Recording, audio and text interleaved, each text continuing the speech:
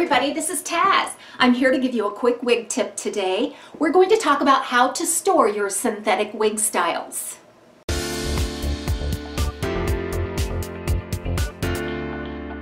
Sometimes you rotate your wigs around where, like right now, it's winter time, so in the fall I started to put away some of those short styles and pixies, and I'll be getting them out again in spring. So how do I store my wigs? Save the packaging that it came in, save the box, save the tissue, save the cardboard forms, tags and everything. Save it all, because this is going to be the most effective way to store your wigs. Just make sure when you go to store your wig that it's clean and thoroughly dry.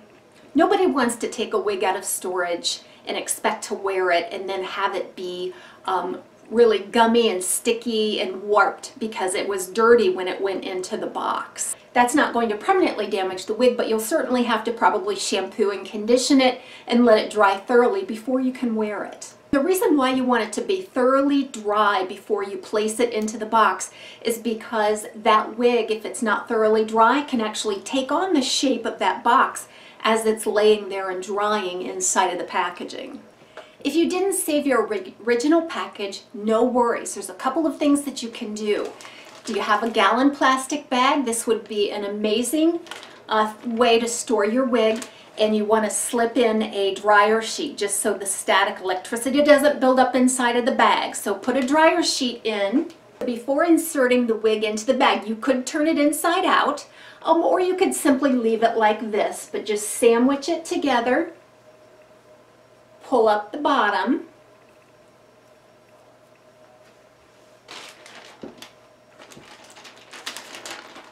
slip it inside of the bag,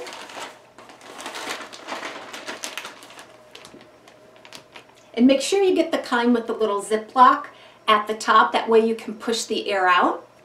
So close it about 3/4 of the way, press all the air out, finish closing it. Then you've got something that's very efficient to store. A shoebox or a plastic storage bin of some sort, that would be appropriate to keep these in. You don't want anything heavy resting on top of it. It might crush the wig and alter the style. You can also use a plastic bin or a shoebox, just anything to protect the wig. So I can use one of these. I just have some wig care products inside of this. But these are pretty cheap that you can buy right at the drugstore or Walmart or something like that to use and store your wigs. They're easily to slip under the bed. You can place them on a shelf in the closet. So this is the original box that my Heidi came in. You'll notice that I do have all of the tissue paper. I have the hairnet. So what you want to do is just fold it in half. Fold the wig in half. You can turn it inside out if you like, if it came inside out, or if you don't remember. It's really not a big deal as long as you place the net around it. The net is going to keep those fibers from shifting around in the box, and you run the risk of it getting cold crimped or more friction on the style. So you can apply your wig net. I always use the knot there as a guide.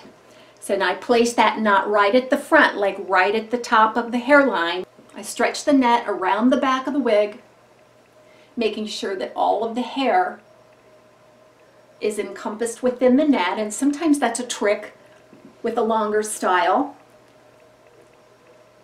Once all the hair has been placed inside of the net, I place it inside of the box. Notice I saved the little cardboard forms there as well, and they always have a little contour showing you how the wig is to be placed in the box. So this is what it looks like going back in the box. It looks very similar to when I received it brand new. Okay.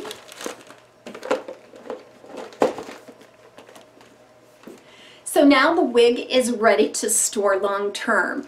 So what you want to do now is you want to make sure that you store it in a cool, dry place.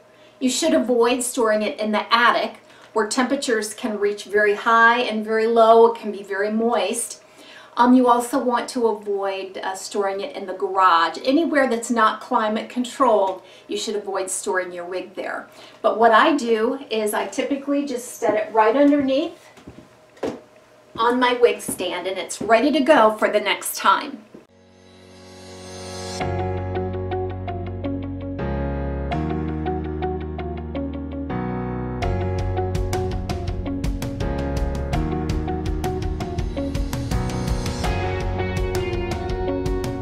This has just been a quick wig tip on how to store your wigs. Enjoy your day. See you next time on TAZSWIG Closet.